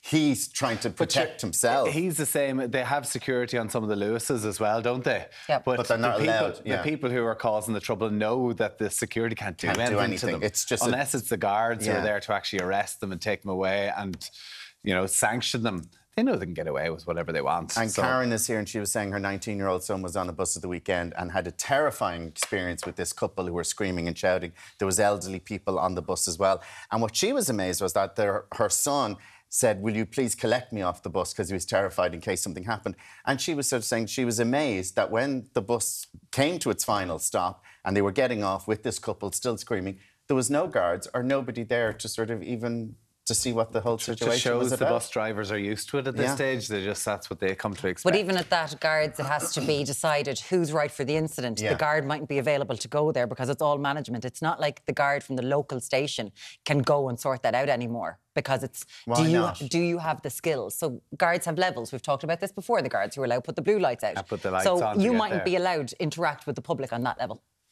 The guards mightn't have the right. They mightn't be at the right level. If you're a qualified guard, there's different levels as you go up as to what you're allowed to do. So if you're a qualified guard and you're in that station, say that pulled into a town, you can't go to that incident because it was a public order incident. There might be another guard who's trained for that public order incident that they would have to try to get to go there. So that means the guard that's there in the police station can't go to Come here. We spent our day trying to discover what guards can and can't do. That is crazy. Yeah, it's crazy. That is nuts now. Come now, on. after the break, we're going to be hearing something else. This is from a victim of a serial fraudster who targeted vulnerable children. We'll see you back here in just a few minutes.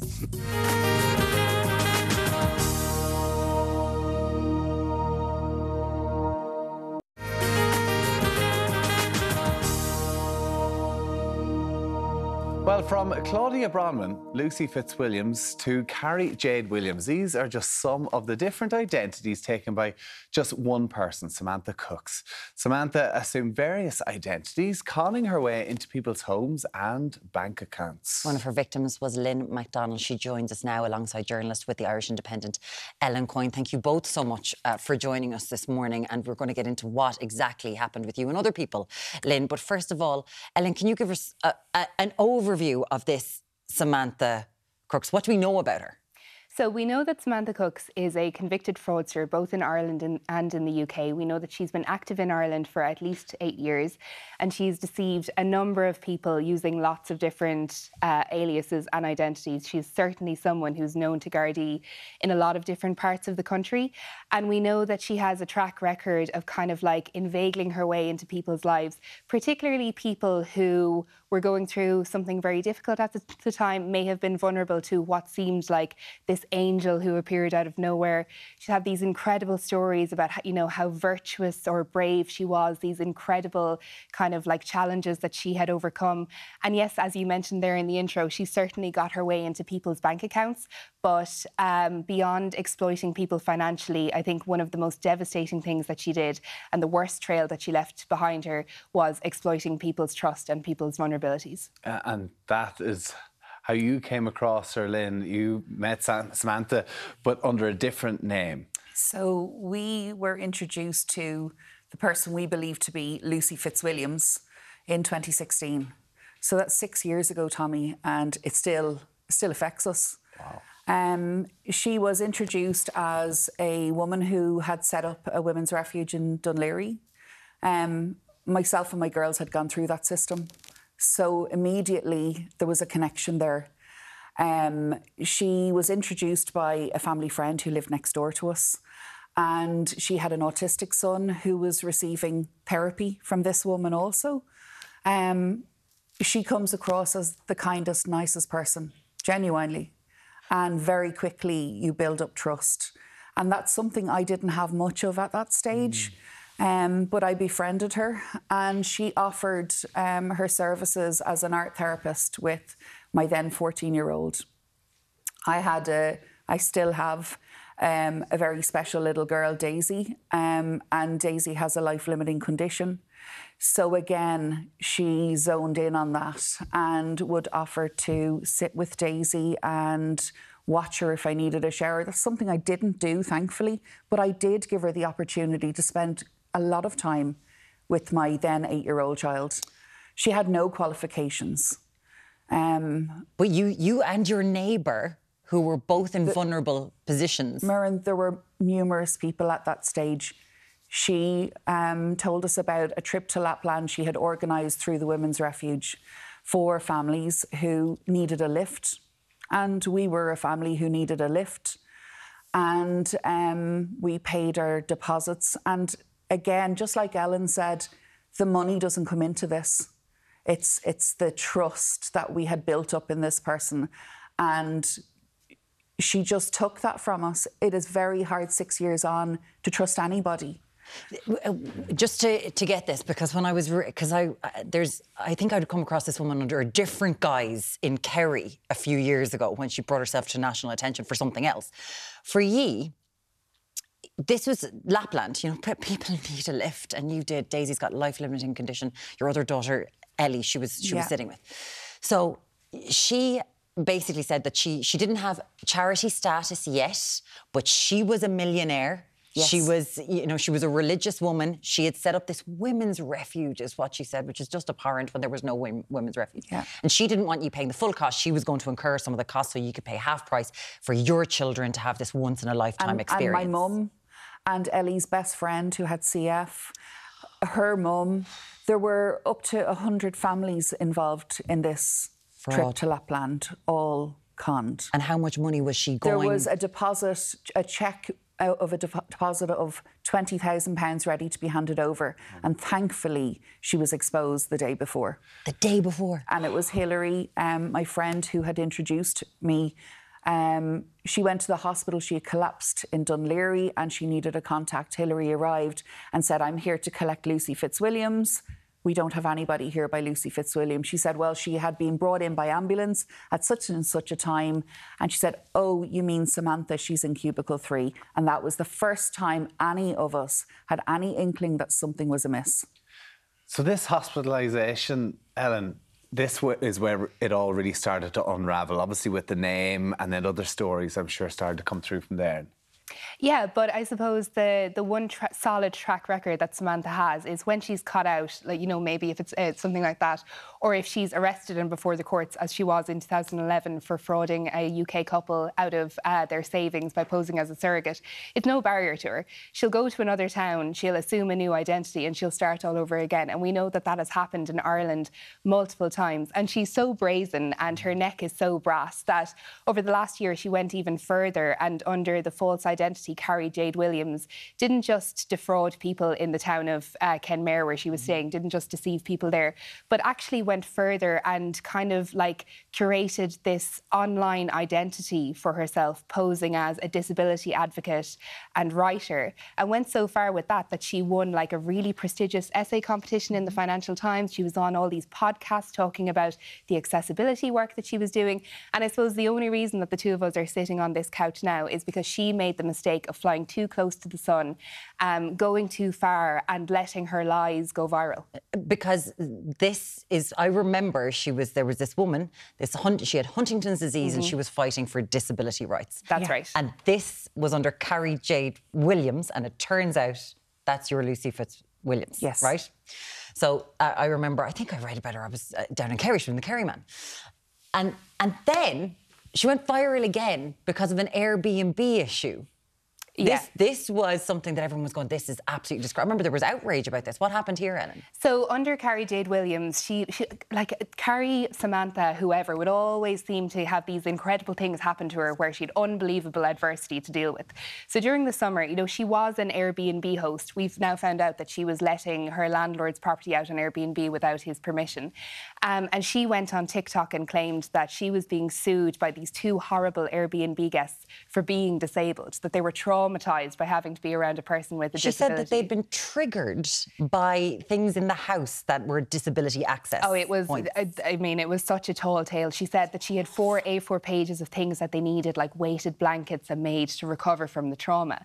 But unfortunately for her, people on the internet were quite sympathetic about it. It caught the attention of a very prominent TikTok account which had 100,000 followers who boosted it and were like, oh, look at this poor disabled woman who's dealing with this.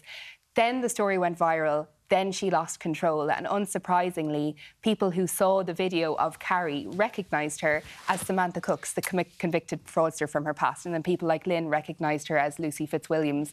And we're so lucky that these really strong victims came together, almost like forming a union and working together to try to make sure that nobody falls for this fraudster again. Has she faced any charges for anything that she's done? Yes, so she was up before the courts for the surrogacy case in the UK, and we know that in Ireland in 2019 she was before a district court in Fermoy. She had posed as a clinical child psychologist and persuaded a family to pay her over €800 for a report so that their daughter could get an SNA. Anyone who even has a cursory knowledge of how that whole system works knows that it's so difficult to get those assessments, and they can cost so much money.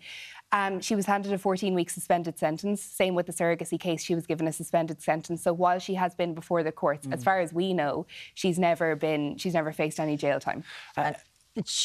Because she's a British national and she moved to Ireland.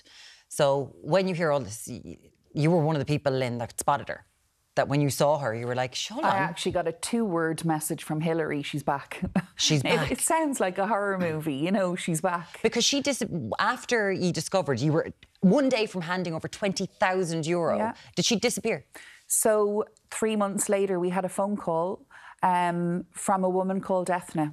This was the second family she went. So within a week of leaving us, she moved into Ethna's home as an au pair and caused absolute havoc and damage there.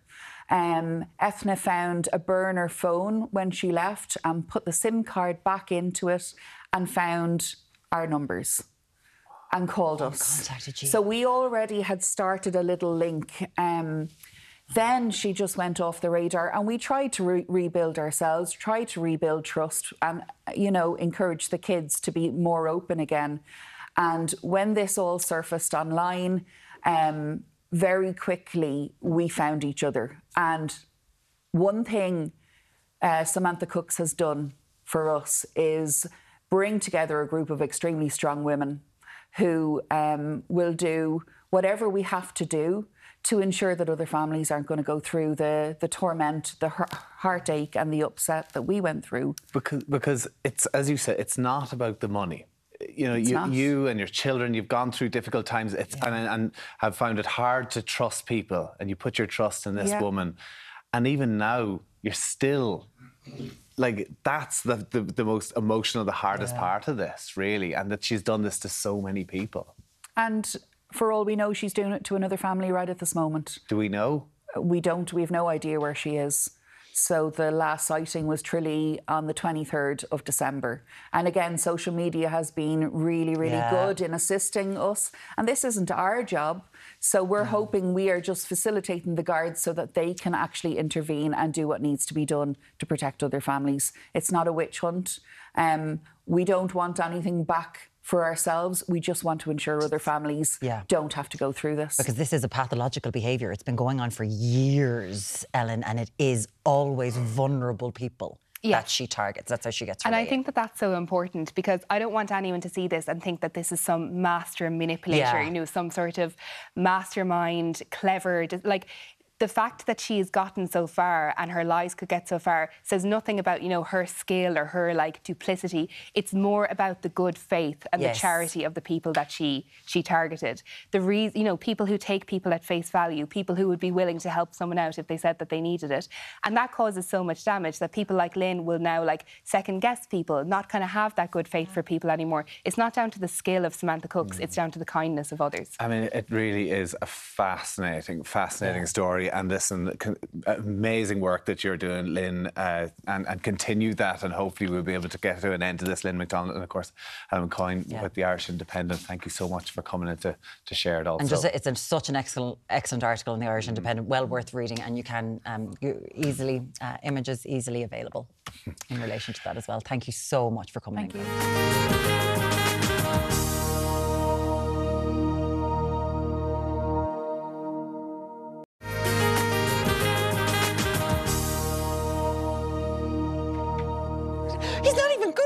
So we're shouting at each other.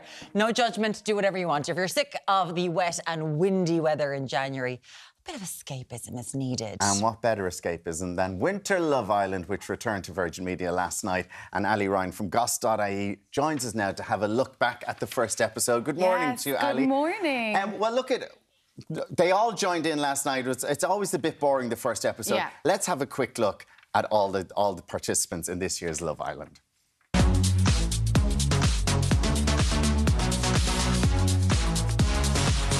It's time to make your choice. Will it be Harris, or Will, or any of the other boys? Kai. Kai, we've got a steal. Anime, how does that make you feel? Bit gutted. You can choose any one of these boys. But first, let's find out if any of them fancy you. Boys, please step forward if you like the look of Danielle. Oh, my goodness. Okay, so I'm gonna have to go with Kai. Kai. Olivia, what's going through your head right now? I mean, it was sweet while it lasted, I guess. Islanders. This is Tom. I'm Tom, I'm 23 and I'm a footballer of Barnsley. And I'm definitely going to be scoring some goals in the Villa. There we go. Ali, what did you think of it? I thought it was good. I know the first episode isn't too exciting, but there was a bit of drama, OK? Kai was chosen. 3 times. He got mixed around quite a lot. That's very dramatic for a first episode. And Olivia is the first person who took Kai out of his couple. So it seemed like everyone was playing nice. Everyone was sticking to who was single. And she came in and she was like, I want him. But he stepped forward. He was coupled up and then somebody else came in and he stepped forward. There's a bold forward. glint in his eye. But a lot of people were saying last night that Olivia is going to be the new Ekin, the new Maura. She has a bold glint in her eye as well. She's the ring girl. She's an actress. She's 27, so she's technically one of the older girls. But I know. But she has a real feisty personality. She was also, I want to say she's technically a Bond girl, right? Because she played a waitress on the latest James Bond movie. So she was in a scene with Daniel Craig. She was a waitress. But to me, she's a Bond girl now. So I love that. So I'd say she is out to get the fashion deals, to get the most out of it. She'll be on Dancing on Ice next year. Like, she's the one, I think, to watch. So that... If you're watching, she was the second one that Kai was with, and he stepped forward to partner up with someone else, and then she was gone. And when she kind of took him away from the other girls, she was like, I'll talk to you later. And I was like, oh my God, there's a bit of drama already. So that was a lot for the first episode, but I think everyone is saying the same thing. Last night, the big takeaway is that Maya Jama was born to host that show. Like, everyone's talking She about was, her. but before we talk about her, can I just say what you're saying there? Has Love Island lost its whole identity of finding love because all they want to do is be on Dancing with the Stars next year or, like, getting the closed deal, and that's the only reason they're going in for it? It's hard when you watch interviews now with them, they're all saying, we didn't go in to find love, we went in to find fame. But then you see, like, look at Tommy and Molly May, like, they are expecting their first child. Olivia and Alex are married. There are a lot of couples that do find love. So I think people go Sue for and fame. Davide. But they're just doing it for the TV deals. Come on. But I'm not. There was an article, I don't know if it was on Gossip the other night, and it was the couples that are still together from the series. There's like 6 or 7 couples with babies. I think it's more How many people have gone through in all this series? But it might be more than it might be more than Blind Date. I mean, Dermot Bannon was on that. He didn't find his wife on that. I think people get surprised when they actually meet someone that's genuine, because in the house it's all show. You can imagine, like, there's no way you're actually getting to know the real people. So, like, Tasha and Andrew, for example, last season, people hated her. They thought she wasn't in it for the long haul. I think they're going to make it to the end. I think they're going to get married. Like, they're one of the most loved couples now. So we'll see. But they're all so young. Like, looking at the ages last night, they're all in their early 20s. Like, Molly May, when she went in, was 19.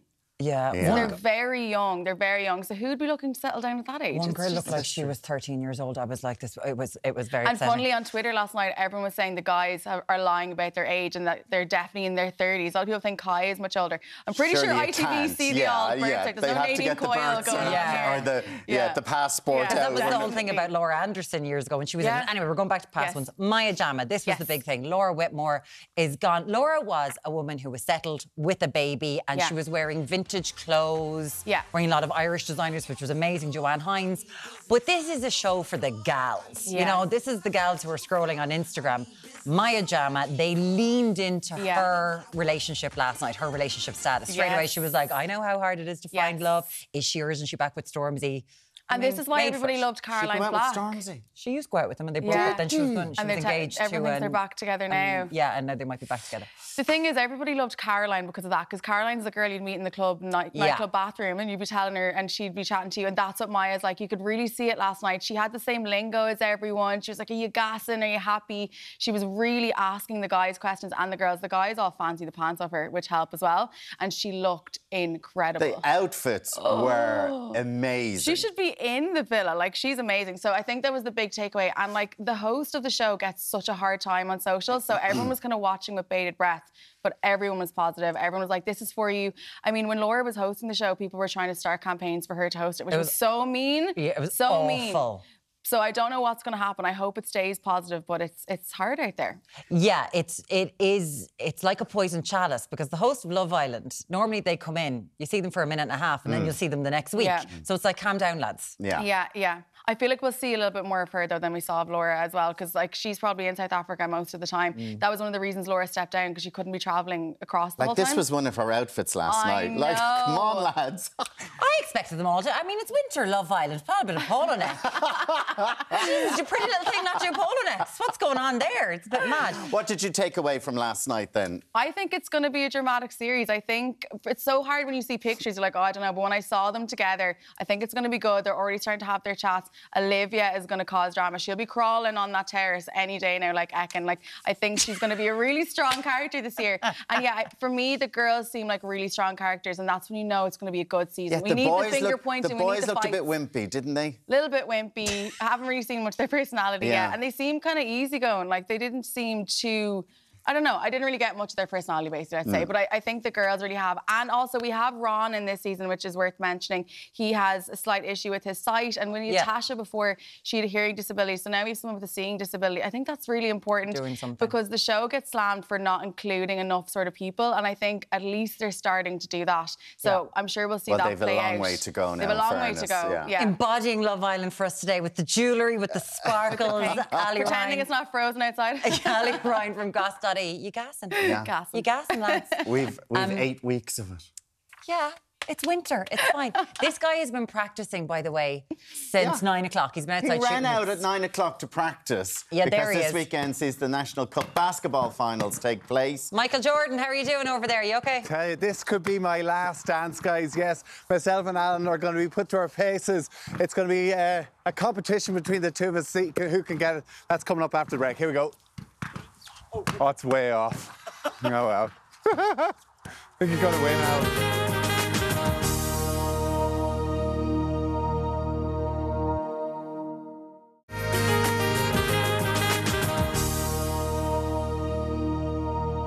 Very welcome back. I'm in my element He really is in his element out here. We are in the Ireland AM court with some of Ireland's biggest and brightest basketball stars. Yeah, joining us now is Michelle Clark from Leicester and Sean Jenkins from DBSN. And good morning to both of you.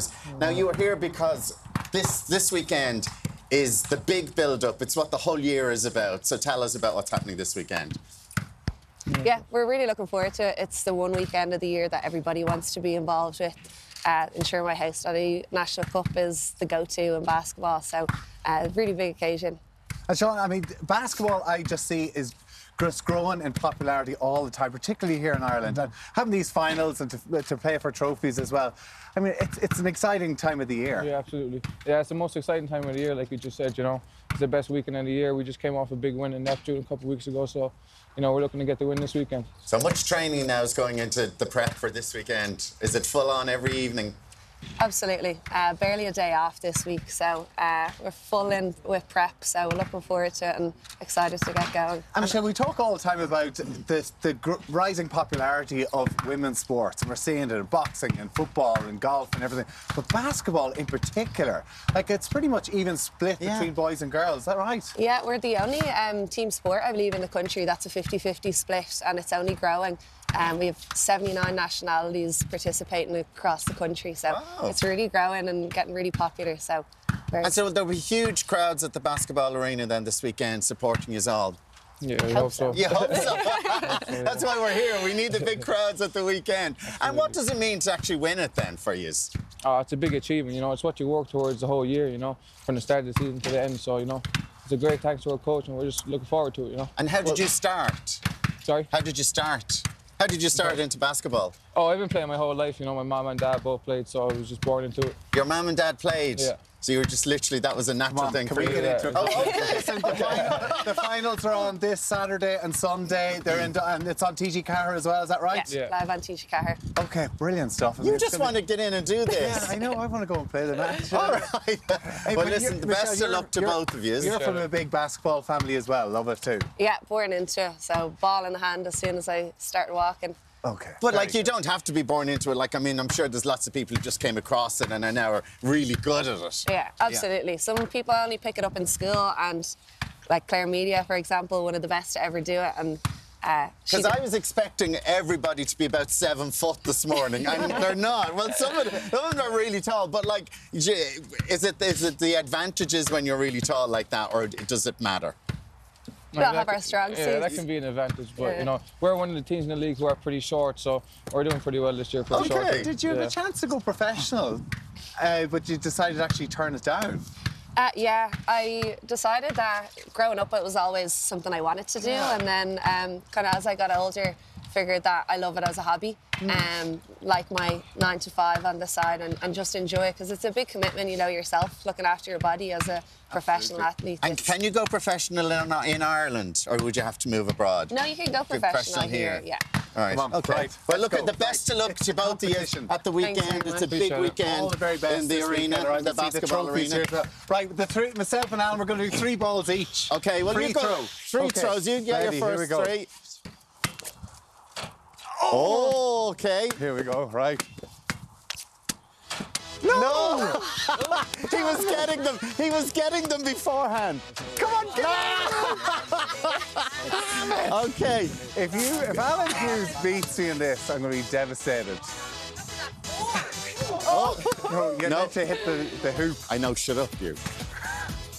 Oh, please don't go in. Go on, the last one. Please go in. I have to be Tommy Bow. Oh, right, okay, okay. free throw, Myrn has Martin. played basketball. Years ago. You're over the line. That's cheating. Myrn, fair play. Oh, fair play, And in heels. And in heels. Oh, no. Yeah, Point love him. this. Okay, keep going. Look at, nearly there. Okay. Cute. Oh, I almost curved. Oh, this All right. game. This Do game you was know no what? good. I think back to Myrn won that because she came out first throw in Heels. the net. Well done, Crazy done. College Comprehensive Guys, Basketball Team. very Loved best it. of luck this Now, that's weekend. all from us Enjoy the today. rest. Coming up tomorrow's show, we are hitting the gym with Olympian David Gillick. Fantastic. Edward Hayden is sharing the ultimate brown bread recipe. And actors and best pals Claudia Carroll and Kelly Murphy will be dropping by for a chat. We'll see you tomorrow at 7. Have a great day. Did you Come still on, not get come that on. one Do you know either? what? Well, you give show us how Tommy, it's done. give Tommy Show- some. Here we go. Go on, No Tommy. pressure. Here oh, we yeah, go. go on. You This to is do this it. weekend. Yeah. Oh, show me. there's the cup gone. The cup's Come on. gone. Here we go. Is the pros. Bye. See you Oh, tomorrow. sorry. We're still there. Oh, my ear.